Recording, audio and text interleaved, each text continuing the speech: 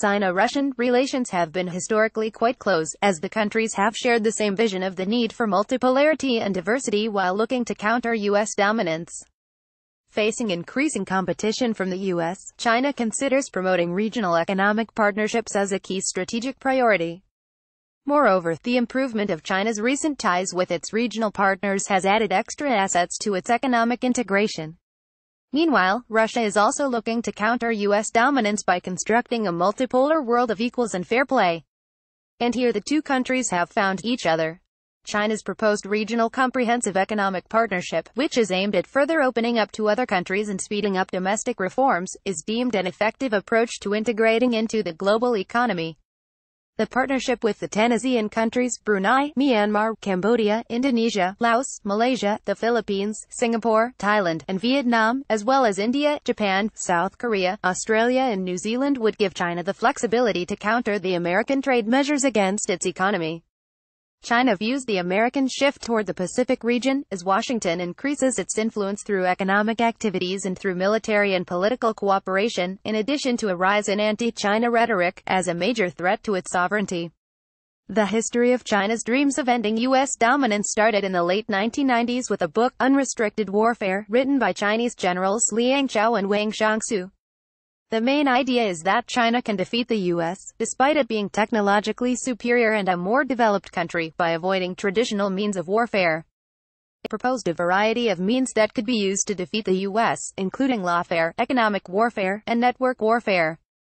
The book had a big impact in the U.S. and, nearly 20 years after its publication, we can see that America and its Western allies have adopted many ideas of unrestricted warfare, developing them in accordance with new opportunities, technological breakthroughs, and the peculiarities of the modern world. The trade war launched by the Trump administration is being used as leverage and an instrument of exercising power, rather than for protectionism of the American economy. The aggressive rhetoric against China and exchange of tariff hikes on certain products and goods are raising the heat in bilateral relations between Beijing and Washington. The U.S. is officially considering China a threat to its national interests. In keeping with Asian traditions, China is keeping its door open for talks until the very last moment, but it is unlikely this generosity will be appreciated by the U.S. Taking into account that the two powers have the same perceptions of how the world must be shaped, their alliance is promising to be fruitful and will cause many headaches in Washington.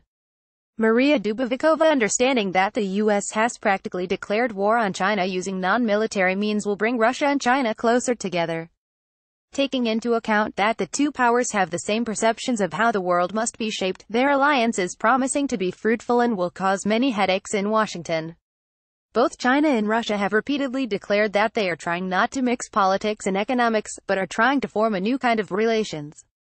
There is therefore an urgent need to reset relations and establish permanent channels of communication based on the interests of both countries.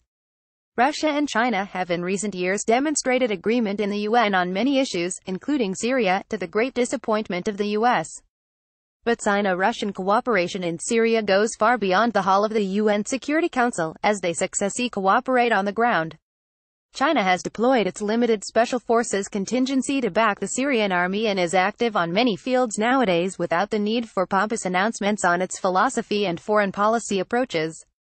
China and Russia opposed the deployment of the U.S. missile defense system on the Korean peninsula, as it is deemed to be jeopardizing their national security and damaging the strategic balance in the region. The decision to deploy the Terminal High Altitude Area of Defense (THAAD) system is part of the global anti-missile shield that Washington wants to serve U.S. superiority. The move, which was said to be for protecting South Korea from North Korea, is undoubtedly directed against both China and Russia. At the same time, Russia and China have merged their satellite tracking systems into one global navigation giant. Russia now awaits a visit by the Chinese Minister of Foreign Affairs Wang Yi, who postponed a trip to Moscow last week. In the framework of the growing U.S.-China tensions, this visit will boost Sino-Russian cooperation. The agenda promises to be huge and will cover most fields of bilateral and global interest.